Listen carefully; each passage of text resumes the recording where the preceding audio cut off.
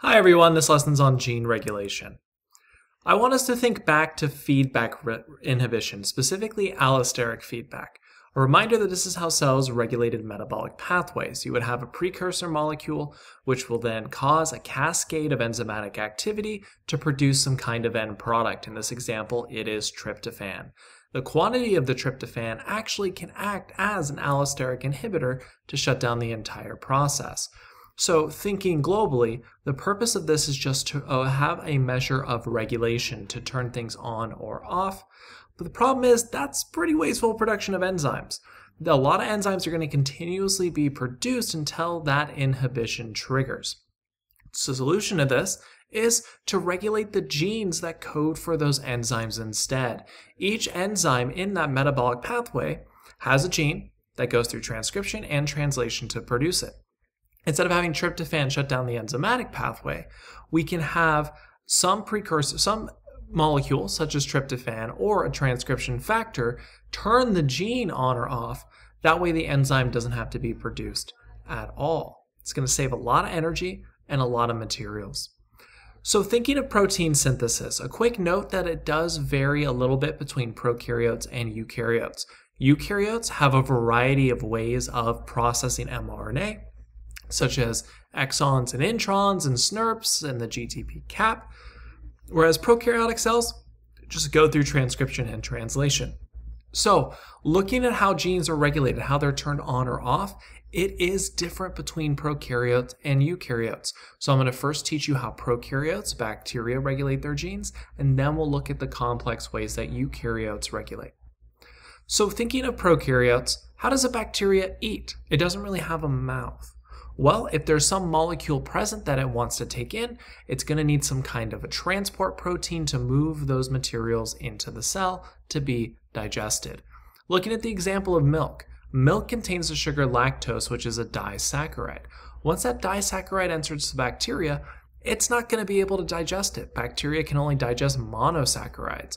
So to break this apart, the bacteria is going to need some kind of an enzyme, such as lactase, that can break that lactose down into the monosaccharides glucose and galactose. So let's imagine wild bacteria encounter some milk. What is it going to need to make in order to get that milk in? It's going to need to make some kind of a transport protein. It's also going to need to make enzymes to break it down. How is it going to do this? Protein synthesis. There's a gene that's going to be transcribed and translated to produce the transport protein and to produce the enzymes needed to digest the milk. But something has to indicate to that bacteria that the sugar is present. Lactose is there and needs to be digested. It's going to be a ligand that does that. Cell signaling is going to trigger this activity. So when we look at gene regulation, I want you to think of this as the accumulation of so much that we've learned. Cell communication is going to be triggering genes to turn on or off, which will go through protein synthesis and then be used for enzymatic metabolic pathways for digestion, such as anaerobic respiration or aerobic respiration. So why have a regulation measure in the first place? Cells are constantly needing to maintain homeostasis. You need to have the right internal conditions and the right amount of substances being produced or digested. So this regulation provides an on-off switch, that's stop or go, to keep all the substances in the right numerical value they need to be. Let's look at the anatomy of a gene for a prokaryote. Prokaryotes often have something called an operon. Operons are genes grouped together with a related function.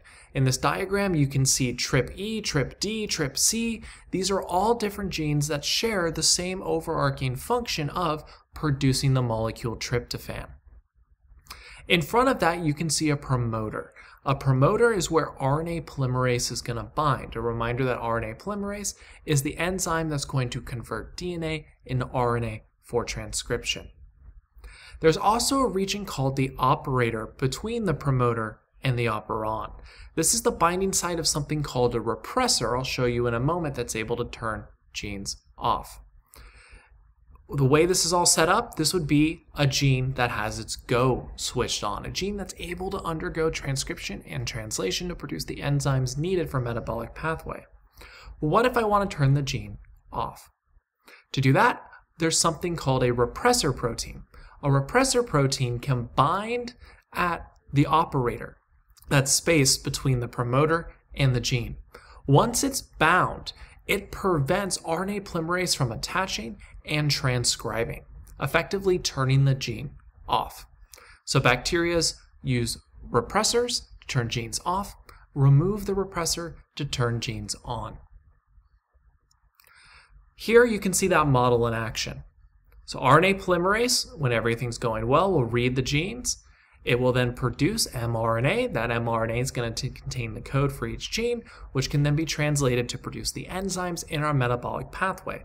This is the gene being turned on. To turn the gene off, a repressor binds to the operator. Once that repressor is bound, RNA polymerase now can't go any further than the promoter. It'll attach to the top box and then bounce right off, so none of the mRNA is made, none of the enzymes in the pathway are made. There are two different pathways for genes to be turned on or off based on this operon model. One's called the repressible operon, and the other is called the inducible. Let's look at each. For the repressible operon, let's look at the production of tryptophan. Repressible operons are also known as synthesis pathways. These are pathways where we're building something and having an excess product is what's going to regulate the gene being on or off. So here, the gene's turned on, RNA polymerase reads the genes, makes an mRNA transcript for each one, which will then be translated to produce enzymes and get us our end product of tryptophan. Once enough tryptophan has been made, that tryptophan can act as an inhibitor by attaching to the repressor. In a repressible operon, the end product attaches to the repressor, and that's what stimulates the repressor to bind to the operator. Once that repressor is bound, this gene is now turned off. Now that it's turned off, it's not going to be able to do any transcription or translation. This will remain off until tryptophan starts to get used up. Once that tryptophan gets used up, then we dip below the level we need, that tryptophan detaches from the repressor and flies off. Now let's look at the second model, the inducible operon. An inducible operon, instead of dealing with building something, is dealing with digesting something. These are digestive pathways where things are broken down. This operon begins with the repressor attached. The gene starts being turned off, different than the last one, where we saw the gene started with it being turned on. What's going to remove the repressor in a digestive pathway? It's going to be the presence of the molecule to be digested. This operon is known as the Lac operon. In this instance, lactose is going to be present in the cell. Cell wants to break that down, wants to break apart that lactose into monosaccharides to be digested. Lactose can bind to the repressor, and in doing so, will cause the repressor to be removed. Once that repressor is removed by the presence of lactose, RNA polymerase can now go through, turn the gene on, build the mRNA transcript, and build all of the protein products that will come from it. In this case, it's going to be enzymes that digest the lactose. In doing this, that lactose gets broken down. Remember, what removed the repressor was the lactose. So as it gets gobbled up more and more and more, that lactose on the repressor is going to be digested, and that'll cause the repressor to reattach, turning the gene off. Why all this complex steps? Well, this makes sure that we're only making digestive enzymes when we have something to digest, that it's not wasteful. Let's watch a review of the Lac Operon just to make sure we understand all the components that are involved.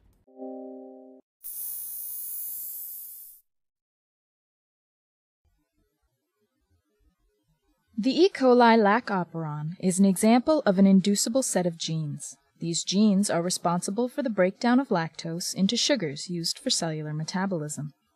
This inducible system also involves bacterial DNA, a repressor,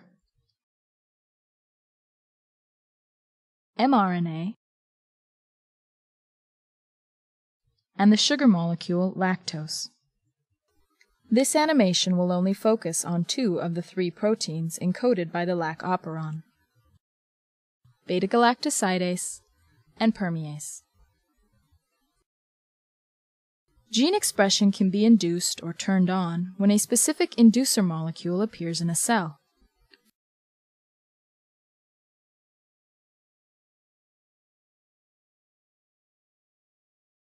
For inducible systems, a repressor molecule prevents gene expression by binding to the upstream controlling region. Lactose is the Lac Operon inducer molecule. After first appearing in the cellular environment, lactose passively enters the E. coli cell and binds to the repressor molecule. This binding releases the repressor from the controlling region. At this point, RNA polymerase can begin transcription of the operon. Here we show 2 of the 3 Lac Operon genes being transcribed into mRNA. Ribosomes then bind to the mRNA, and the 2 proteins are translated. The first protein is beta-galactosidase, which breaks down lactose into 2 simple sugars. The second protein is permease, a membrane-bound protein. When embedded in the cell membrane, permease functions to provide a direct route for the lactose outside the cell to be imported into the cell. This import occurs at a much greater rate than the passive transfer we first observed. Because translation continues inside the cell, other permease proteins become embedded in the membrane. This further increases the rate at which lactose enters the cell.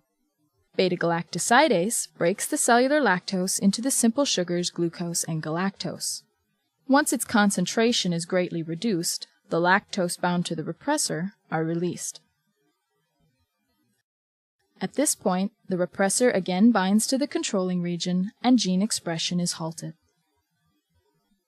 For all inducible systems like the Lac Operon, it is the interaction of the repressor and inducer molecules that mediate gene expression.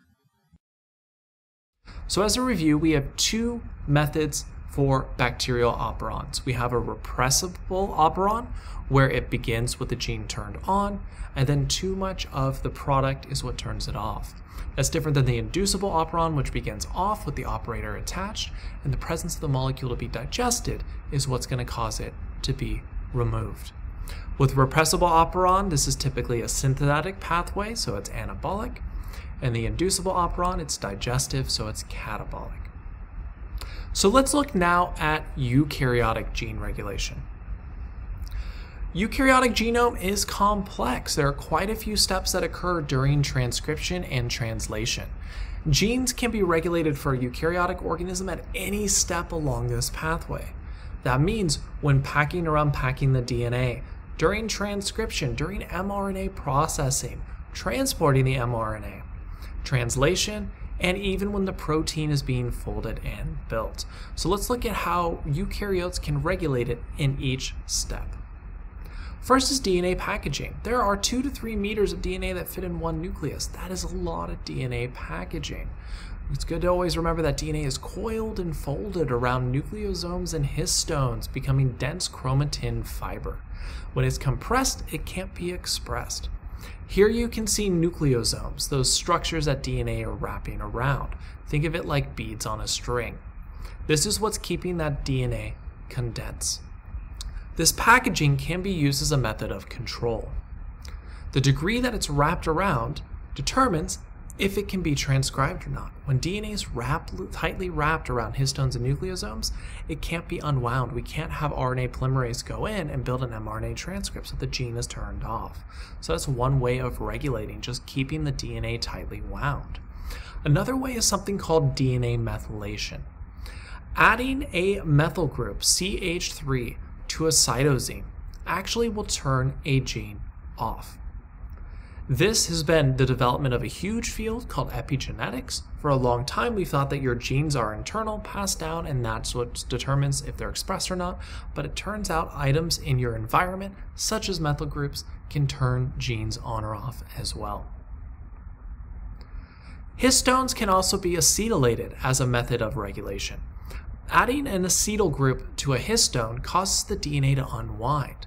By unwinding it, you are enabling it to be expressed. So this acetylation is one way you can turn a eukaryotic gene on. Another way to regulate is at the very beginning of transcription. Reminder that RNA polymerase and transcription factors have to attach to a promoter for transcription to begin. Well, these transcription factors, since they're needed there to start the whole thing, are another mechanism for turning a gene on or turning it off. Another way is to use the enhancer region. The enhancer region is that region upstream before the promoter that can have items bind or not bind to make transcription go. For example, here you can see a model of enhancer activity in the eukaryotic genome. Right here we have an enhancer that's empty, a promoter that's empty, and a gene.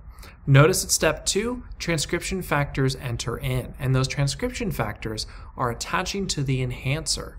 Specifically, transcription factors called activators are able to attach to the enhancer, which will then stimulate transcription to begin.